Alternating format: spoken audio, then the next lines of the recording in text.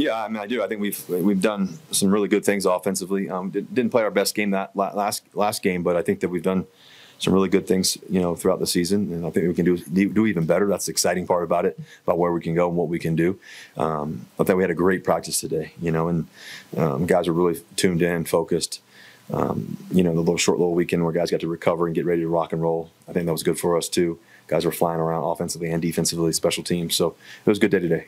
Yeah, I think didn't play the best game, but you've been feeling really confident all season long, and staying there, and just making your plays and it's always going to be a battle, week in and week out. And I think the best thing we can do together is just continue to focus on the little things, little things that we can do extremely well. Lighten up the red zone.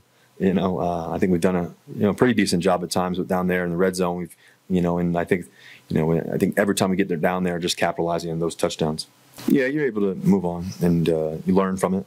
You learn from I think one of the things I learned a long time ago, early on in my career, probably my rookie year or so, is just learning what you did well. After every game, writing down what you did well, what you can get better at, and what you can clean up, and then having amnesia. I think that no matter how high or how low a game is or whatever it is, being able to go on to the next moment, and I think that's trusting the process too.